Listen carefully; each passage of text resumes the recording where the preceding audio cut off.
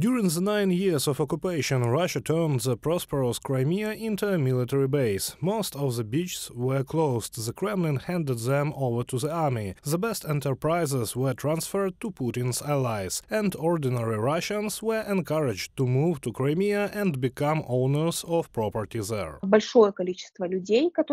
A large number of people who came from Russia and lived on the territory of Crimea, from 500 to 800,000 people. Even some experts say about 1 million people who came to Crimea.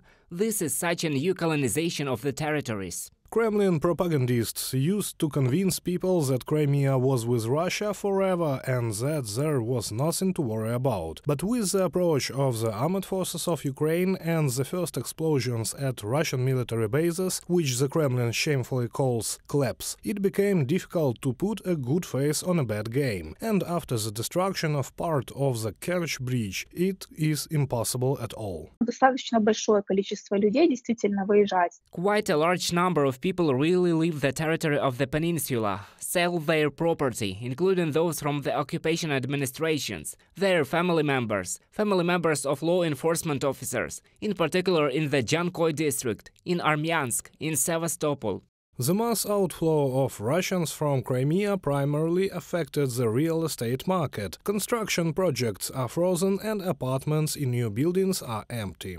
Sales of apartments in our complex were quite active all this year, until the autumn. But since October, demand has practically stopped. Many buyers who were going to buy until the end of the year decided to wait and postpone their plans until after the new year, or even until spring. The reason for this is the political situation and the uncertainty associated with it, as well as the lack of convenient logistics to the peninsula. Irina Romanova, marketing director of the resort facility near Yalta, in a comment for Radio Liberty. But some bloggers, lovers of the so-called Russian world, are trying to convince everyone that now is the time to get the much-desired house at the seaside. After all, the prices are cheap. Появляется большее количество.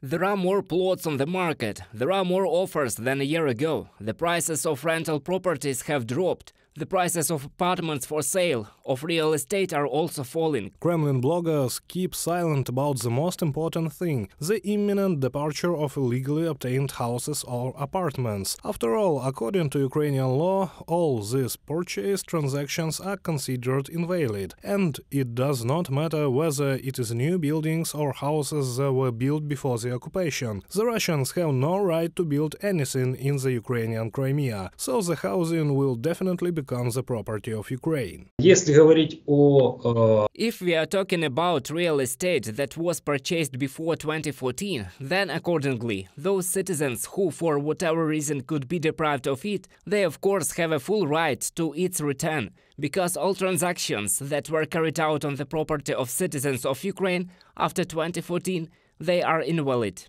Experts advise Russians to leave the occupied peninsula, otherwise they will be left without real estate and will be held accountable for violating Ukrainian legislation. Reported by Serhiy Kulyas, Ksenia Barvinenko, UATV News.